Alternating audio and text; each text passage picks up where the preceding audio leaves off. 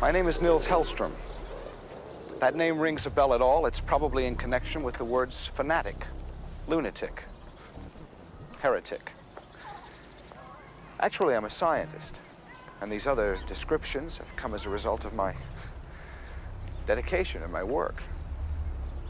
My obsession, some have called it, with certain findings I've made. It's not easy to be obsessed. The past 18 months, it's cost me 2 fellowships, 1 assistant professorship, and even a few friendships. I don't care about that, really.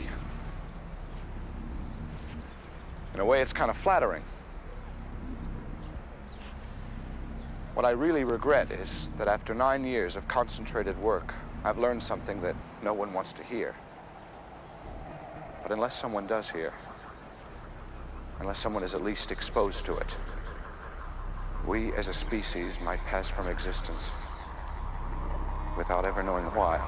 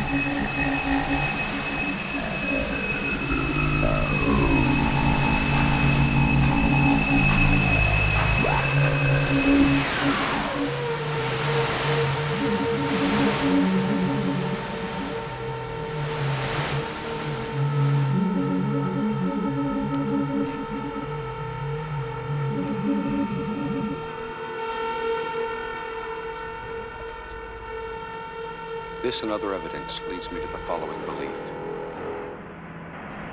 I'll tell it to you once, I'll tell it to you simply. I'll tell it to you in terms that no one likes to hear. If any living species is to inherit the Earth, it will not be man. Long before the time that hydrogen bombs and pollution have put an end to us, we will face competition for the Earth itself, from a life form we arrogantly ignore. We will be overrun, deposed, and succeeded by an army that was here long before us and is ultimately better equipped to survive than we. Battalions of mindless soldiers entering the contest with capabilities beyond our imagination. Yes, I'm talking about insects. And if you at this moment dare to think this is lunacy, I invite you to remain in your seat, draw your own conclusion, and learn the inevitable destiny of ignorance.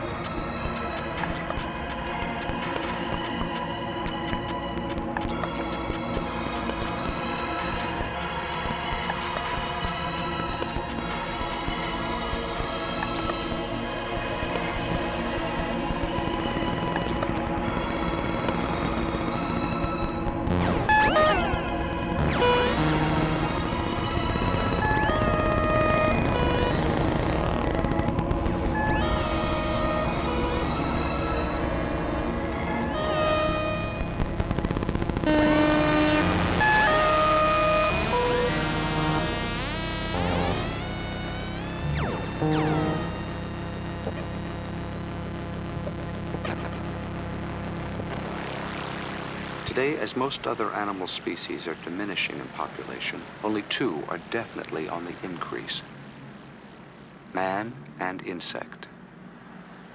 Man, because he is the only creature with the ability to radically change the Earth, And the insect, because he is the only creature who can adapt to whatever changes man can make.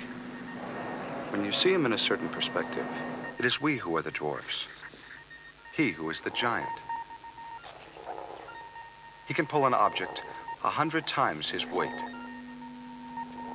Jump a distance 50 times his size.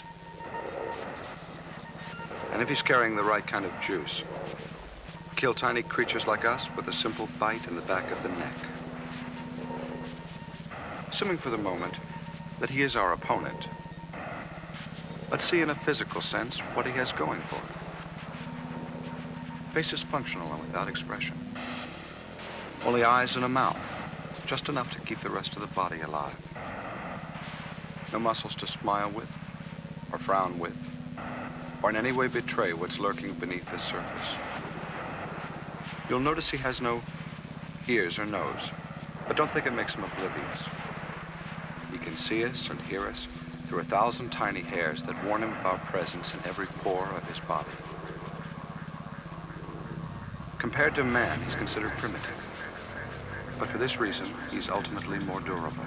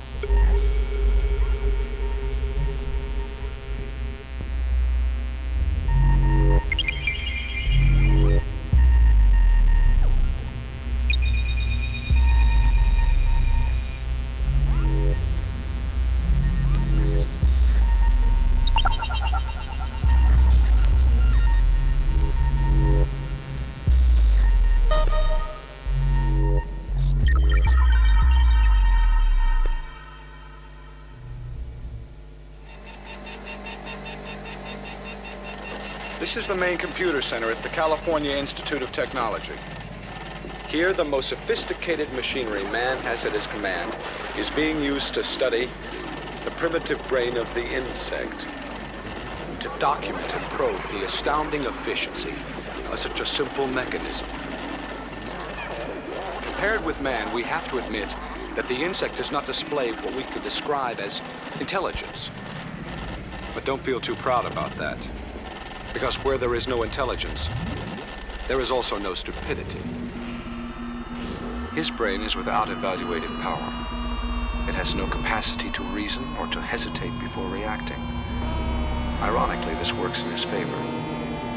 For without man's burden of injecting emotion into what he sees, the insect reacts instantaneously, without regret, without regard for any but himself.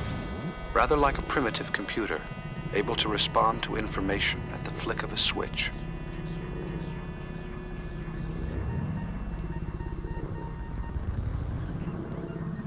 Now, I wouldn't dare compare a brainless insect to man's brilliant computer, would I?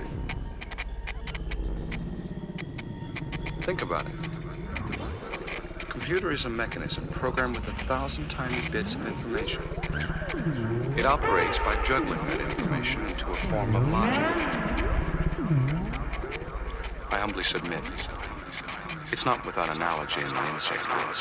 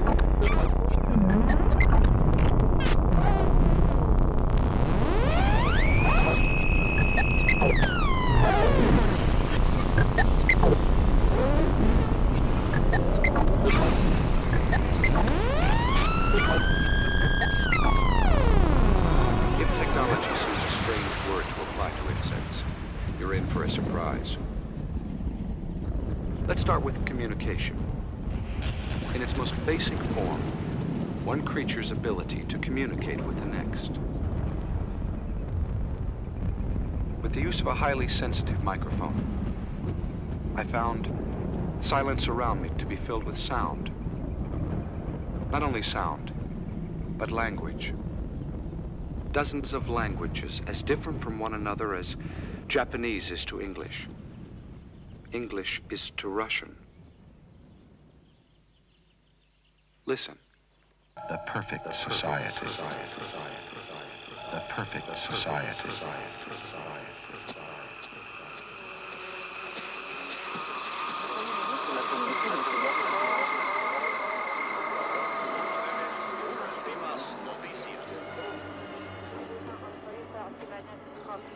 So the insect communicates by sound.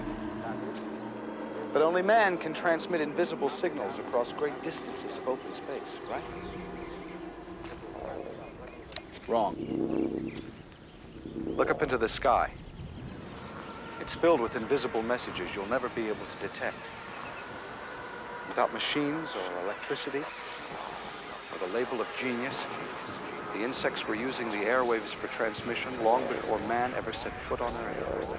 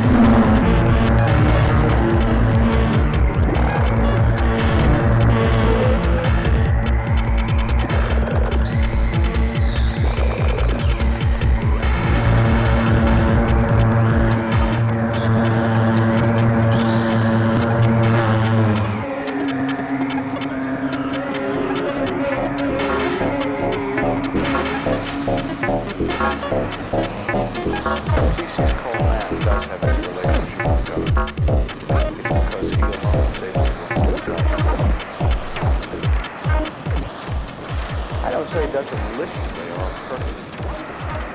Just that as other creatures were endowed with the instinct to survive, we seem to have been endowed with the instinct to destroy. It is the need for individual luxury that creates the technology that destroys the planet, making it uninhabitable for all but one, the insect. The industrial waste that poisons our air, the DDT that poisons our food source, the radiation that destroys our very flesh are to the insect nothing more than a gentle perfume. And the toxins that are killing us and our fellow creatures, the insects live, reproduce, thrive, and gain strength by virtue of our growing weakness. I have something very unusual for you to see, which I've been saving to the last. It is to me a visual summation of the force to be unleashed if the balance tips any further in the insect's favor. It is, in a single demonstration, a portent of the future.